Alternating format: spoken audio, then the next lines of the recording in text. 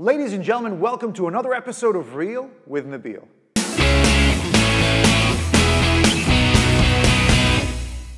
This is the show where we talk about new movies coming out in the cinemas in Doha this weekend and every weekend. Our first movie for today is Kong Skull Island.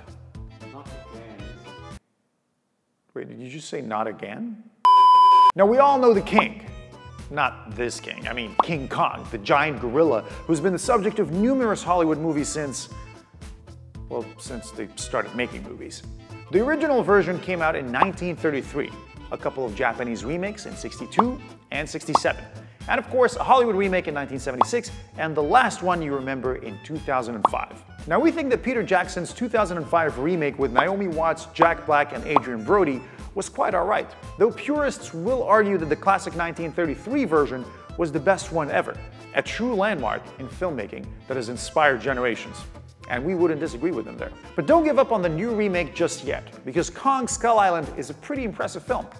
It's got an all-star cast of Tom Hiddleston, Brie Larson, Samuel L. Jackson, and John C. Reilly, who together deliver a great performance amidst some stunning imagery and fast-paced action. So if you're a fan of King Kong, or of gorillas and dinosaurs in general, then definitely check this one out this weekend. You can also experience the action in IMAX 3D like we did a couple of days ago at the premiere, and I'm telling you guys, it's worth it. When the sun refused to shine. Is that a monkey? Oh my God! He's been working so hard. Get the hell out of here!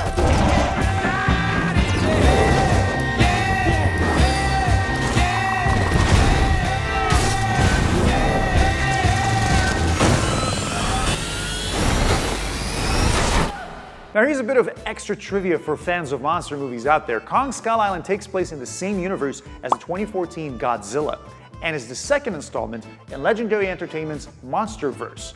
In the near future, we can also look forward to another Godzilla, followed by Godzilla vs. Kong. Our next film is called Viceroy's House, and it'll be a treat for fans of period dramas, though people who know their history might be a little outraged.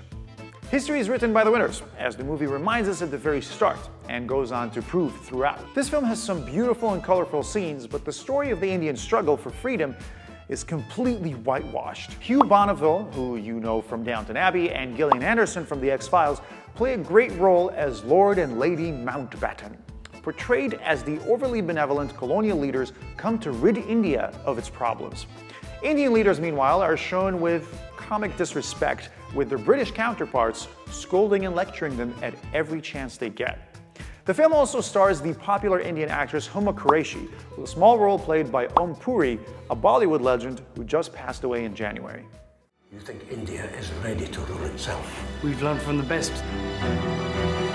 From now on, there'll be more Indians of all faiths round our table. We can change a lot, and we absolutely have to. You'll wear yourself out. I mean, I'll wear you out.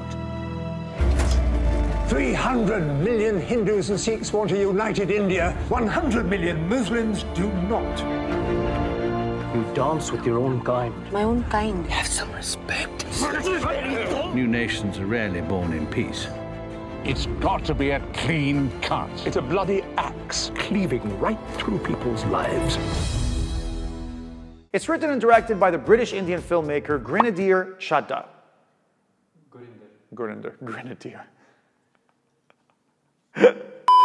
It's written and directed by the British Indian filmmaker Gurinder Chadha, who's best known for Bend It Like Beckham from 2002. Watch this film to see how you can turn the story of a long and violent freedom struggle into a piece of fiction. Next, we have a Japanese animation film called Gamba, or Airbound. It's the story of a city mouse called Gavin and his buddy Matthew. Now you can guess these are not the original Japanese names, who join a ship crew and set sail for Dream Island to save a family of mice from a gang of wicked weasels. Japan is known for its anime, I'm a huge fan, but it's rare to see an animation film from that region. So if you want to know what that looks like, this is your chance.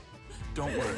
I'll go with you, Chester. Well, I'm afraid it's only the two of us. Now, hold on a second. Count me in. We've got a whole team now. Yes! Well, well. Ready to join our feast this evening? I don't like the sound of that. No kidding, right? You might want to check out Gamba this weekend, especially if you have kids, because it's bound to be a favorite amongst all the little ones. And finally, our weekly quota of terrible horror flick is filled by The Devil's Dolls. Combining serial murders with voodoo, it's about a detective running against time to save his daughter's life in a city consumed by an ancient curse. You've seen this. Have you ever heard of a worry doll? Sure, yeah, they're like children's toys. No, not all of them. Chloe, are you in here? She's an 8-year-old girl, for Christ's sakes. Did you hear what she did? What is this? I can't explain that. What can you explain? What ensues is brutal murders, lots of screaming, violence, blood, and gore.